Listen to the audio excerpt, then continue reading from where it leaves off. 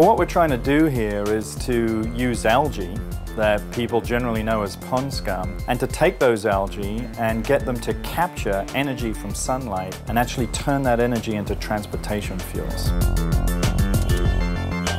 Over the last several years, I think many of us began to realize, A, that we're running out of petroleum, and B, that climate change is going to have some pretty severe consequences if we don't reduce the amount of CO2 we're putting into the atmosphere. It was only back in 2006 that corn ethanol sounded like some miracle, until we realized that the production of corn ethanol was quite damaging. We need new forms of energy that are much less harmful to the environment.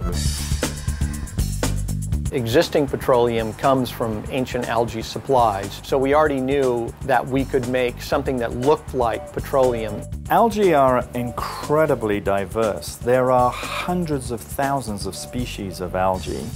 It's a tough little survivor. It grows everywhere. They can be grown in fresh water, they can be grown in salt water, brackish water. If we can get the algae to grow fast, it's pulling CO2 right out of the air.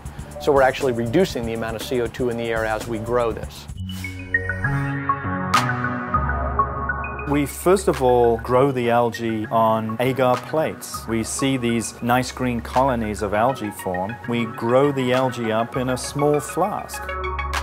We take that algae out to our algae farm and then start growing those algae on a larger scale.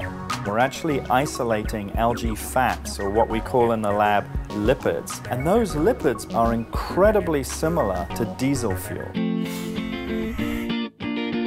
To really drive innovation, what you'd really like is a lot of American farmers, the same guys who made agriculture in this country so efficient. You want to get algae into their hands. I think in 20 to 25 years we can look at making a significant dent in replacing petroleum.